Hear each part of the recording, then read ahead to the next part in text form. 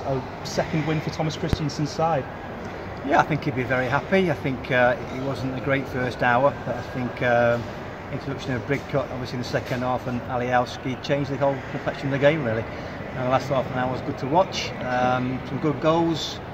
Obviously Saiz gets his hat-trick and Ekiban gets his first goal. So I think all in all the new players, well, the foreign players, had a good half an hour at the end of the game, and 4-1 was about right really, because the second half Leeds played really well. Regarding Samuel Saiz, you just mentioned there, a dream debut. 3 goals on your debut at Elland Road. It doesn't come any finer, does it? Yeah, absolutely. I think my debut was a long time ago, and I scored on my debut, and that was a great feeling. But to get 3 on your first game at Elland Road it is like you say, he'll be thrilled tonight. But come the weekend, I'm not sure whether he'll play or start the game. I think he might be on the bench. Obviously, Hernandez normally plays in the same role in the hole, but he can do no more than he did tonight. He scored 3 goals. He played really well. He's a cute, clever player. And I was very impressed with him tonight, as I was, to be fair, with Alioski in the last half an hour when he came on, because he changed the game totally. How about Cameron Borthwick-Jackson, first appearance for him in Orange shirt? Yeah, I think he did all right. I think the back 4 in general won't be happy with the goal they conceded, because it was a poor goal from a long throw in. They missed the 2 headers. And obviously Michael Tongs, we've seen younger days, but he strolled through the back 4 and put it in well. So that would be a poor point in the night for the back 4 to see that simple goal, but in general it was a comfortable night for the back 4. Come the weekend against Preston, next Tuesday against Fulham, you'll see more testing players against these players. But I think the team anyway, say for the weekend ahead against Preston, will probably be the same team that played against Bolton last weekend. Could be wrong, there might be 1 or 2 changes, but I think the manager in general will be happy with the way the team played against Bolton last weekend in a tough place to go, first game of the season against a promoted team. Never easy. They got a good result. Regarding the defence, it seems like obviously with Penton going out, Berardi out as well, Anita's in the defence, and then obviously they brought in Cameron Borthwick-Jackson. Is the defence a little bit of a worry though? Well, I mean, last year it was the strength of the team. Rob Green's not been picked so far, he's out of favour. New keeper's obviously come in, so we'll see how he fares early in the season. And the back 4 last year was obviously Ayling, Barkley, Janssen and Berardi or Taylor. So Taylor's moved on, Berardi's been injured, Barkley's gone back, Janssen's been suspended. So it's been a change back 4 really. So I think we're all hoping at some point that obviously Janssen will come back in. It'll be Ayling at right back, Berardi at left back, and another centre half possibly. It might be Shaughnessy, it might be Liam Cooper, it might be another. But it's obviously a vital area that tonight we saw that Port Vale got a cheap goal tonight. Against better teams in the Championship, you will pay for that. Do you think Michael Brown was happy with his return to Elland Road? I will certainly hope not. For the first hour his team did all right, and for an hour they had a sniff of the game really. But once the change was made and the 2 goals went in 2 minutes, the game was done. But his bigger thing for him is at the weekend they won 3-1 at Crawley, and he'll want to do well in his first job in management, which is a big chance for him really. A good football club in a really hotbed of football in the Stoke-on-Trent area. They're obviously a big hit around that part of the world, and he'll know if he can get things right down there, but he may go on bigger and better things.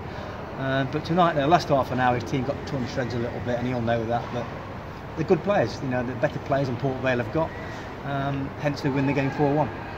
When it comes to, obviously, Adrian Radrizzani has said that top 6 is the aim. How realistic, I know it's only been 2 games, do you think that aim is? Well, I mean, this football club can be in the Premier League, it's proven that. Last year they finished 7th, which is the worst place to be really at the end of the season. Things have changed since then, there's a new ownership, the ground looks a lot better than it did this time last year. But it may take time. Huddersfield Town now in the Premier League. David Wagner wasn't known 2 years ago. They got their house in order 2-3 years. They built a new stadium, and now they're bearing the fruits of that forward planning really. So it may happen this year, it may be next year, but he's obviously a very forward-thinking guy. He'll want to get players in from wherever to get this club into the Premier League. That has to be his aim, certainly.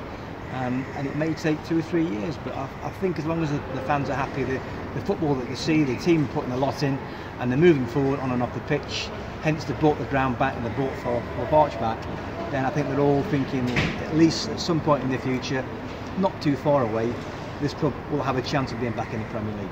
Finally, obviously you've played at Ellen Road.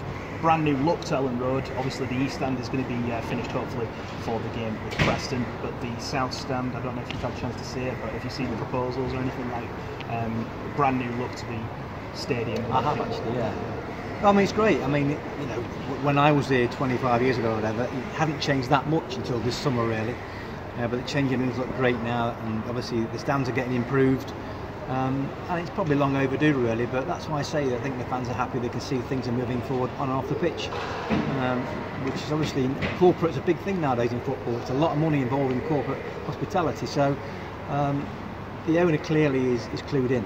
You know, he's taken over a big football club that is turning around, not you know, swiftly, just doing the right things at the right time. The manager obviously was unknown to me before the season started. But like I mentioned, David Wagner was unknown 2 years ago, so you know, let's give him a chance. He'll bring in, I'd imagine 2 or 3 players before the deadline. You know, you look at his record, he's at Barcelona as a player, not a top player, but in the Barcelona team, and played with Ronald Koeman. Hence we have Pennington from Everton now. I'd imagine that was a favour. He played in the same team as Guardiola, so, and you know Jose Mourinho from Man United now. Hence we get Borthwick Jackson on loan. So he has friends in high places. So I do believe that he'll use those contacts and gradually make Leeds a strong team this year. Unlike, you know, not like last year where we ran out of steam really from January onwards. I'm hoping this year it's a slow burner, and then in January bring in reinforcements and see where it takes us. Finally from me actually, I've got to see Samuel Saiz doing the Leeds salute to the Leeds fans following 3 goals on his debut. There's no better way surely to endear yourself to the Leeds fans, is there? No, well, I know what the fans are like here. They're fantastic, and you know they never forget really. And you know, I always feel the warmth when they come back here. It's a genuine warmth, and you know, if you do well for Leeds, they'll never forget that. And you know, he scored 3 on his debut. So, like you say, it doesn't get much better than that. But come May, if somebody scores a winning goal that takes Leeds into the Premier League, then that will be a bit better. But that's a long way off at the moment.